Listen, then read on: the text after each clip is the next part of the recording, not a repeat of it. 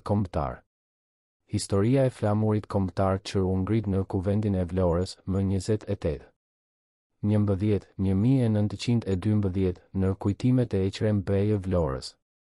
Rrëfimi brillant I Eqrembej Vlorës, çfarë ndodhi ditën e shpalljes së pavarësisë. Eqrembej Vlora, Vlorë, 1 dhjetor 1885, vjen 25 maj 1964, ishte politikan, shkrimtar dhe historian. Diplomati Pietro Quaroni e përshkruan si mendje e zhveshur nga retorika dhe nga iluzionet e kota. Familja e tij ishte një nga familjet më të pasura të trojeve shqiptare të jugut, por pas tanzimatit si pasuria ashtu edhe influenca e tyre ra. Ishte për një kohë të gjatë në punës I perandorisë osmane dhe kushëri I Ismail Qemalit. Në verën e vitit 1944, ai u bë ministër I jashtëm dhe I drejtësisë para se të aratisej në Itali po atë vit pas çlirimit të vendit dhe futjes së partizanëve në Tiranë. E shoqja dhe 2 vajzat mbetën në Shqipëri. E vogla ishte 11 muajshe kur u larguaj ati, ndërsa e madhja 12 vjet më e madhe. Jetuan në Babëru e më pas në Durrës. Vajzat përfunduan shkollimin e mesëm dhe u futën në punë, e madhja në ndërtim kurse e vogla në fidanishte e mbasandej në ndërmarrjen artistike deri në pensionim. Derisa vdiq në 1964 nuk u takua më me familjen, e shoqja vdiq 20 vjet pas tij më 1984. Në pjesën e më poshtme botuar nga Dita, Eqrembej Vlora jep variantin e tij për historinë e flamurit që u ngrit nga Ismail Qemali më 28 nëntor të vitit 1912. Kthimi në Vlorë. Me të kthyer nga Kuçi, unë shkova menjëherë në shtëpinë e tim kushëriri, Xhemilit, për të takuar kryetarin e qeverisë së përkohshme. Shtëpia ishte kopje e zvogëluar e haramllëkut, nuk kishte 4, por 3 kate. Përmes derës ndërmjet se hyra në katin përdes ku ishin shkallët e mëdha. Obori, sallat poshtë e lartë, shkallët ishin mbushur plot nga njerëz me fytyra, sjellje e veshje që nuk I kisha parë kurrë në Vlorë. Të gjithë bisedonin me zë të lartë dhe kur mërziteshin në një vend, lëviznin lirshëm dhe pa teklif sikur të ishin në shtëpinë e tyre. Në katin e sipërm ishte një sallon I madh I pajisur me mobilje të bukura të stilit Biedermeier, dera e të cilit ishte krejt e hapur. Përpara saj njerëzit ngjesheshin e shtyeshin për të dëgjuar se ç'thuhej brenda. Unë ndalova për disa çaste për të përshëndetur një mori të njohurish dhe pastaj hyra në sallon. Ismail Beu po rrinte në një divan me një pamje të ligështuar, sa mua mu dhimbs. Kisha 3 vjet pa e parë dhe tani mu duk më I plakur dhe I drobitur. Ai vuante në këtë mjedis të ri dhe të huaj për të. Për vite me radhë Ismail Beu kishte qenë në punës I lartë I administratës turke dhe vali, poste këto, kur largësia me të lartit dhe të ultit mbahej vetiu. Kështu, ai kishte rënë në një kaos kontrastesh shoqërore, të cilit nuk po ja gjente dot anën. Unë ju afrova I putha dorën me nderim dhe u ula pranë tij. Të paktën divanin, njerëzit që mbushnin hapësirën kishin pasur mirësinë t'ia linin. Ai më bëri pyetje të zakonshme, si ja çoja, ku ishte im atë a kishte hequr keq në kuç me këtë mod të keq e kështu me radhë. Pastaj unë u ngrita për të ikur. Por, ai më mbajti dhe më pyeti me zë të ulët, dua të bëj një vizitë. Është edhe të ty si këtu? Unë ju përgjigja se po të donte të vinte tek unë, do të vija ta merrja vetë. Jo, tha ai.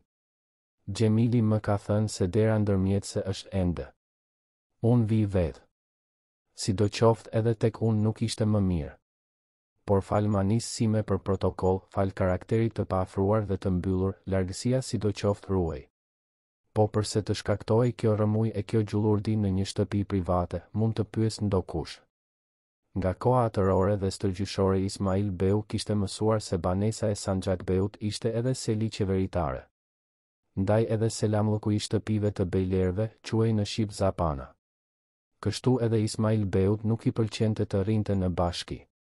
Dhe njerëzit që me pun a pa pun duhej të takonin kryetarin e shtetit, vinin turma në banesën e tij private. Ditët që pasuan, unë takova zyrtarët e lartë të qeverisë së re, të emëruar më 4. 1912, nga I përnderuari kryeministri Ismail Beu dhe nën kryeministri fort I nderuari Dom Nikol Kaçorri. Anëtarët e qeverisë së re ishin miq dhe të njohur të mirë, e më duhej të shtoj se në rrethanat e atëhershme vështirë të bëhej ndonjë zgjedhje më e mirë. Dhe nëse kjo nuk u përgjigjej as pak kërkesave të kohës, nuk ishte faji i saj. Pozita e çdo qeverie përparimtare pas shkatërimit të sundimit Osman nuk mund të ishte e lehtë, vetëm një orë e fortë diktatoriale do të kishte mundur mbase t'ia dilte mban qeverisjes. Po ku ishte ky diktator dhe fuqia për të qenë i tillë? Në qeverinë e Ismail Qemal Beut dhe të Babaxhanit Don Nikol Kaçori nuk kishte vend për tiran mesjetar, ajo përbëhej krejtësisht nga njerëz të arsyeshëm. Këshilli i ministrave mblidhej në shtëpinë e Ismail Beut, por se ku I kishin selit ministrat e tij, unë nuk e mora vesh kur edhe pse, them se e njihja shumë mirë atë qerë dhe mjerane, që quhej aso kohë vlorë. Më mirë nga të tjerët e kishte, këtë e kam parë vetë, ministri I posttelegrafës, ai ishte zoti I një ministrie të tërë, I zyrës posttelegrafike të Vlorës. Asamblea Kombëtare që shpalli pavarësinë e Shqipërisë më 28. 1912 u shpërnda më 7. 1912 pasi zgjodhi më parë në këmbë të saj një këshill pleq senat me 18 anëtarë. Gjatë kohës që qëndroja në kuç isha zgjedhur në mungesë delegat e tani u zgjodha senatori I Vlorës. 2 nga ministrat ishin miqtë e mi, Myfit Bej Libohova dhe Abi Bej Toptani. Por nuk kishte 2 njerëz më të ndryshëm, madje më të përkundërt nga karakteri. Ndërkohë që Myfit Beu I merrte me të përqeshur të gjitha këto, mangësitë e qeverisë së përkohshme, papjekurinë e popullit shqiptar, madje tërë këto fyerje që na kishin pllakosur, Abdi Beu, përkundër, pikëllohej dhe dëshpërohej sas thuaj kur ishte I detyruar ta paguante me 1 apo 2 javë vonesë marrjen e rrogave në shtetin e ri shqiptar. Po ku e mësuan shqiptarët, pyesni më shpesh metallje, konceptin e rrogës mujore? Problemi I financave, që unë do ta quaja me emrin e tij të vërtet, vështirësitë për të siguruar paratë e nevojshme për të mbajtur aparatin shtetëror dhe këto mori të shpërngulurisht më dukeshin të pasgjithshme. Sipas koncepteve turko-shqiptare, Vlora dhe Berati ishin krahina të pasura. Por të ardhurat nga doganat nuk vileshin më për shkak të bllokadës detare greke dhe me afërsisht 6.000-7.000 napolonat që qeveria e përkohshme mund të siguronte në muaj, Abdi Beu duhej të bënte çuditëra, duke përmendur këtu se asnjë nga bejlerët nuk mori kurrë asnjë grosh si rrogë apo si dëm shpërblim. Myfit Beu, ministri I brendshëm, banoi disa javë tek unë, pastaj mori me qera një shtëpisë të këndshme prapa avllisë son, ku jetoi gjatë kohës së qëndrimit të tij në Vlorë.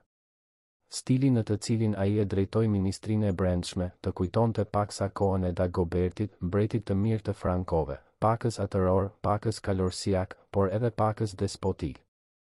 Pas një javë pas kthimit tim në Vlorë, çova Murat Bej Toptanin dhe Hyday Efendin tek Ismail Qemali, duke ju lutur të më kthente flamurin që I pata huajtur.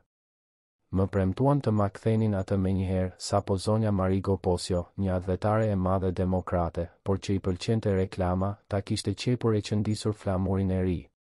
E pra, më 28 nëntor kryobjekti I ditës, flamuri si simbol I pavarësisë, me atë pakujdesin tipike shqiptarolindore ishte harruar. Për më tepër shumica nuk e dinte se si ishte ai. Kur kush më përpara as e kishte parë, as e kishte mbajtur. Askush në Vlorë nuk kishte flamur në shtëpi. Shtetformuesit ranë në hall dhe vështruan njëri tjetrin të hutuar. Atëherë ngrihet miku im Hyday Efendiu dhe thot se në dhomën e gjumit të Eqrem Beut varet në mur një flamur shqiptar, I futur në një kornizë të bukur. Dhe pyeti se a mund të merrej pa qenë aty I Zoti? Ismail Beu I dha leje dhe kështu flamuri që dikur Don Aladro Kastrioti më kishte dhuruar solemnisht në Paris, shtegtoi në konakun fqinj dhe ra në duart e Ismail Beut, I cili ja dorëzoi Murat Bej Toptanit me porosin ta varte jashtë, ndërkohë që vetë qëndronte në dritare. Mira njerëz u mblodhen në sheshin para shtëpisë dhe në kopësht, duke brohoritur rroft, edhe pse shumë prej tyre nuk e kuptonin edhe aq se ç'po bëhej. Më vonë kur unë në ditët festive të shpalljes së pavarësisë si shteti lirë dhe I pavarur, ngrita flamurin shqiptar në ballin e shtëpisë son, disa kosovar të mirë më thanë, shumë mirë e bëtë ju të diturit që ngritët flamurin e bab kralit, pra të perandorit Franz Josef, se tani nuk ka më se ç'të na bëj as Serbi I poshtër, as Malazezi Moraca. Kur pyeta se ku e kam parë shqiponjen e zezë, mu përgjigjen krenarisht, tek ushtarët e babë kralit në pazarin e ri. Por natyrisht pati edhe të tillë si një far Haxhi Muhamet Efendiu, një klerik i rëndësishëm e fanatik në Vlorë dhe iftar i fort i Tim Eti, i cili shprehej me zemërim se Ismail Beu kishte zgjedhur një korb si simbol të Shqipërisë së lirë. Ta kishte bërë Shqipërinë Syria Beu, ankoi ai, tani do të kishim në flamur syret e bukura të Kuranit. Po ç'mund të presësh tjetër nga Ismail Beu, që ka e kaluar të gjithë jetën në vendin e frëngjëve? Kur ja rrëfeva historinë Ismail Beut, ai qeshi me të madhe, por edhe më kërcënoi me gisht se do t'i tregonte Hoxhës që Flamurin nuk e kishte gjetur ai në shkollë.